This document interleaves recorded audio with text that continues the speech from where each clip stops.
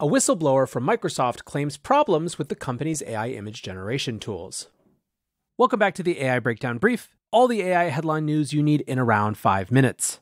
As AI gets more advanced, the range of divergent opinions about AI and its role in business, commerce, and society gets wider and wider. And that happens not just in society, but also in the context of specific companies. A couple times over the last few years, we've seen people leave a big AI lab that they were working with because they started to disagree with that company's approach to how they were handling AI-related issues. The latest story like that is an engineer who has left Microsoft and who claims that its AI image generator creates harmful imagery too easily. Shane Jones was an AI engineer at Microsoft who had worked there for about 6 years. And at the end of last year, in November and December, he was part of a red teaming effort on Copilot Designer. Copilot Designer is an AI image generator. Red teaming is a process by which people try to actively root out vulnerabilities and ways to get around guardrails to better understand how an AI is going to behave in the wild. Jones claimed that the images that came up were not something that should be available to the public. CNBC writes, "The AI service depicted demons and monsters alongside terminology related to abortion rights, teenagers with assault rifles, sexualized images of women in violent tableaus, and underage drinking and drug use.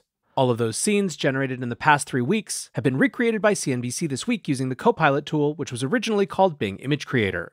Said Jones, "It was an eye-opening moment. It's when I first realized, wow, this is really not a safe model." Writes CNBC, Jones was so alarmed by his experience that he started internally reporting his findings in December. While the company acknowledged his concerns, it was unwilling to take the product off the market.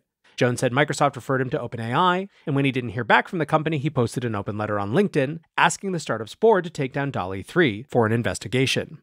Microsoft's legal department then said to remove that post immediately, but then in January, he wrote a letter to US senators on the matter, and later also met with Senate staffers from the Committee on Commerce, Science, and Transportation. Then this week, he went even farther, sending a letter to FTC Commission Chair Lina Khan and another to Microsoft's board of directors, also sharing those letters with CNBC. Basically, Jones said that he wanted first for Copilot Designer to be removed until they could put in better safeguards, but then barring that, he wanted to add disclosures to the product and change the rating on Google's Android app to make it just for mature audiences. Microsoft, for their part, said, "We are committed to addressing any and all concerns employees have in accordance with our company policies and appreciate employee efforts in studying and testing our latest technology to further enhance its safety. When it comes to safety bypasses or concerns that could have potential impact on our services or partners, we have established robust internal reporting channels to properly investigate and remediate any issues, which we encourage employees to utilize so we can appropriately validate and test their concerns." Which is, of course, a very brush-off sort of answer, and the question will be whether the story actually picks up any more traction from here. Meanwhile, on the other side, the company has announced the, quote, new era of work event designed for the company's business customers and will show off new Surface Pro 10 and Surface Laptop 6 devices. Of course, there will be a big focus on the AI improvements that are coming to Windows 11. Over in another tech giant's world, Tom Allison, the head of Facebook within Meta, said that the company is investing heavily in the development of an AI system designed to power Facebook's entire video system. Allison said that the technology roadmap that goes into 2026 involves the development of an AI recommendation model that powers short videos like Instagram Reels, as well as longer videos. Allison held this discussion at a Morgan Stanley tech conference in San Francisco and noted that in the past, the various different video products within Facebook and Meta had all been powered by different systems. Now, part of why AI has been so captivating to the markets is that it's not just theoretical and is actually producing results now. For example, Allison discussed that implementing a new type of AI-powered model architecture helped Facebook increase an 8 to 10% gain in Reels watch time, which of course translates to more ad dollars. Said Allison, "Instead of just powering Reels, we're working on a project to power our entire video ecosystem with this single model, and then we can add our feed recommendation product to also be served by this model. If we get this right, not only will the recommendations be kind of more engaging and more relevant, but we think the responsiveness of them can improve as well. We wanted flying cars. We got a better video recommendation engine."